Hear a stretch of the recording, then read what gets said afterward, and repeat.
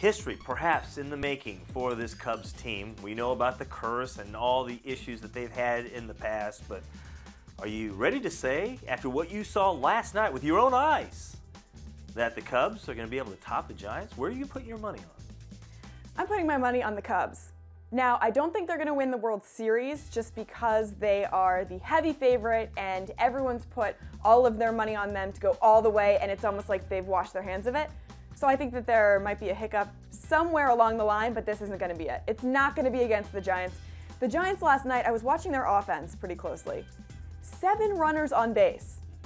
That's not going to cut it, especially in the postseason. Right. You can't leave. There are 1 for 6 runners in scoring position. You can't do that. And listen, I know it's against a tough lineup, but it still doesn't, or a tough rotation, but it doesn't matter. You have to be able to perform offensively.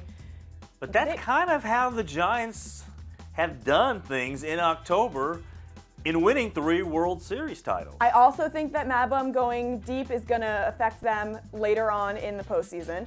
That's not going to bode well for them. He put it all out on the line there, and I know he's been fantastic throughout his career in the postseason, but complete game, that's a lot to recover from in a short period. We'll have to see how this goes. Plus, their bullpen situation isn't perfect. I know it's been okay recently, but they've got some struggles there. Plus, the Cubs have everything. They've got it all. So I don't understand. Except experience. Except guys that have fingers. Not just 1 finger, but 3 fingers filled with rings, right? And an experienced manager. Not that I love Joe Madden. I think he's a great manager. Sure. But if I had to put money down on who I think might win a playoff series between Bruce Bochy and Joe Madden, I'm going with Bruce Bochy. Wow. If I had to put money down on whether it's Jake Arrieta or Kyle Hendricks or John Lackey or John Lester or Madison Bumgarner, I'm going Madison Bumgarner.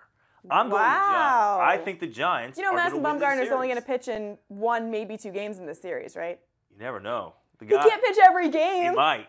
Oh my goodness. No, he won't pitch. Get out of here. He obviously won't pitch in every game, but I wouldn't be surprised if he pitches in multiple games, at least 2 games, maybe 3, if necessary. Now, our own buddy Jim Cozumore thinks that the Giants are going to win in 4.